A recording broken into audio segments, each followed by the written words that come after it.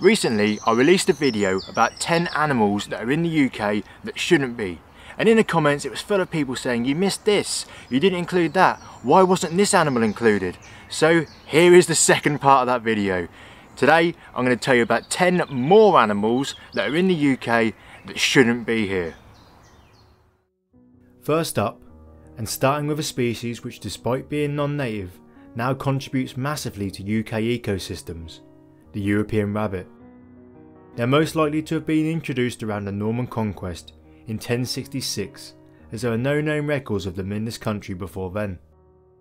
For a long time, rabbits were treated as pests, and during the 1950s they were targeted with a man-made virus which is thought to have wiped out 99% of their UK population. Nowadays, they are considered as a keystone species and encouraged in certain places for the habitats that their burrowing and foraging creates.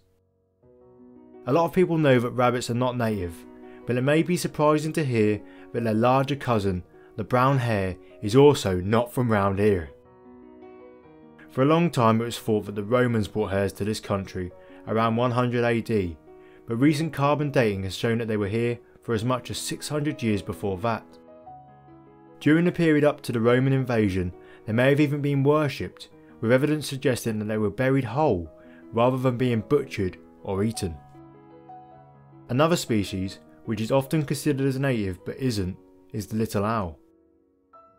These starling-sized birds were introduced between 1874 and 1880 to a park in Kent and were first recorded breeding in the wild in 1879. They gradually spread from there, both naturally and as a result of further introductions, and by the 1940s they had colonised much of England and Wales. This spread has continued, and they were first reported as breeding in Scotland in 1958. Unlike many introduced species, which can have a knock-on effect on natives, little owls don't seem to have had much of an impact, either positive or negative, on native species.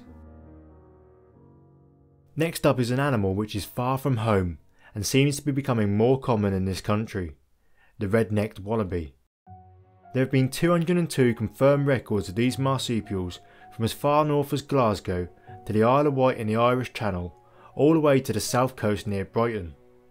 This species is native to Australia and Tasmania and is often kept in private and public collections. Many were thought to have been released during the Second World War when their owners had other priorities, and some have undoubtedly escaped from poorly built or storm damaged enclosures. As their numbers are still quite low, it isn't clear how or if they will impact native species. I really don't know if this one will be a surprise, but yes, there are scorpions living wild in the UK. Yellow-tailed scorpions have been recorded at a handful of places around the country, but their most numerous population is in a shipyard on the Isle of Sheppey in Kent. These arachnids are around the size of a cricket, and when I recently visited, they seem very docile.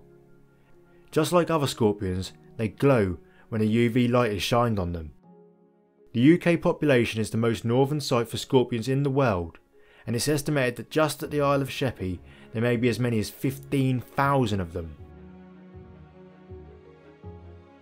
The next animal is one that I didn't know was in the UK until just a few weeks ago, the coati.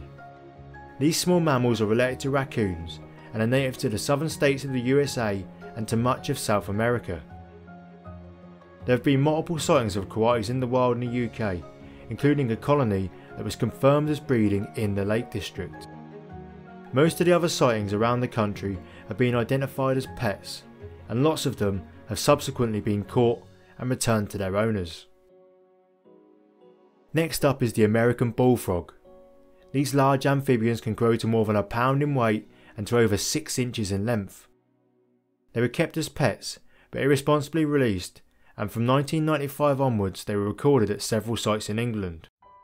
Although they have been found breeding, there have not been any recent sightings in the wild, and it's hoped that attempts to capture or eradicate them have been successful. You might not think that a frog could pose much of a threat to native animals, but the bullfrog is a ferocious predator, capable of preying on our native amphibians, small rodents, and they'll even take birds. Goldfish have been kept as pets in England for at least 300 years, and have been kept in China for hundreds of years before that. They have been selectively bred to be many shapes and colours, but unfortunately, people who keep them often don't realise just how long they can live for and how large they can really get. This has led to unwanted pets being released to hundreds, if not thousands of locations around the country, and in some circumstances they can be a real issue. Not only do they prey on aquatic insects and compete with native fish for food and space, they can also hybridise with some native species, such as the rare Crucian carp. So far, none of the species on this list or in the previous video have been released into the UK countryside on anywhere near the scale of what pheasants have. A staggering 47 million of these birds are released every single year.